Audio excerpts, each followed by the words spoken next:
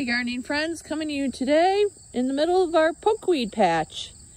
Pokeweed or pokeberry is a large native herbaceous perennial here in the United States. Sometimes it's also called inkberry because the berries were used to make ink back in the day. Not usually something you would find in the garden just because it's rather large. It can grow up to 10 feet tall, and all these berries will seed themselves, and it does so pretty readily. So we're in end of August. The berries are starting to come on. The great thing about the berries is if you love birds, they love pokeberry. And you will attract bluebirds, cedar waxwings, migrating orioles, mockingbirds, catbirds, robins. They love the berries. Even cardinals and some small mammals will also come for the berries. So because I have a bigger yard and I have an area where I can let these things go, I do, mainly for the birds. The plants die down after a hard frost, hard freeze, and the berries will actually dry. So if they fall towards the ground, the birds can still eat them through the winter or even into the spring if they don't find them in the fall. So the one thing about pokeweed, the baby seedlings pull up pretty easily, but this plant has a huge taproot. And after the first year, the taproot just grows and grows. And then you definitely have to take a shovel to get it out of your garden.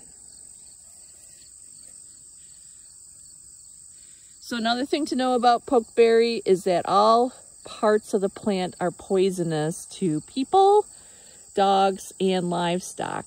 So even though the birds can eat the berries, we cannot. The berries are the least poisonous part, but you don't want to have them around if you've got inquisitive kids or dogs that eat pretty much anything.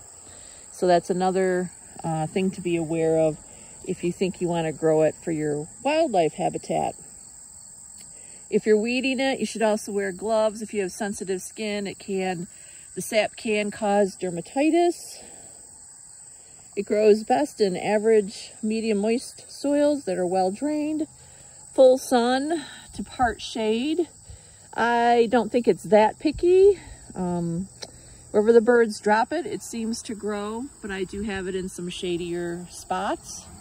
It's also pretty prone to viruses, so you probably want to weed out the ones that you see, like this one here has these mottled leaves on it, and that is a sign that it's got some kind of virus.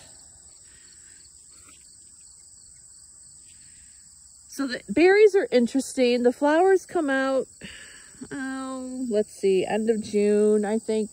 And they'll probably keep producing some into fall, but then they turn, we get these nice panicles of berries, and then, I mean, the pretty purple ones.